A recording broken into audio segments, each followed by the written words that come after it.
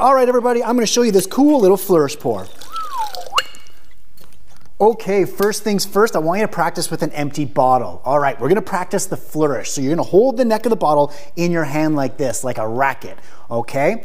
You wanna extend your arm. You're gonna roll the bottle to the outside of the hand, relax the wrists, and come back down on top of the hand like so. I'll show you again. Roll and down. And once you're comfortable with that, we're gonna practice with a swipe through. Okay, so we're gonna go extend our arm, we're gonna do a swipe through, and then finish the flourish, okay? I'll show you again. Extend, swipe, flourish. And once you're comfortable with that, we're gonna go 1, 2, 3, and pour. And if you wanna spice it up, you can add a rotation to the tin. Or if you got a bottle with a couple ounces in it, you can do one of these. Ooh. And there you have it, an easy flourish pour.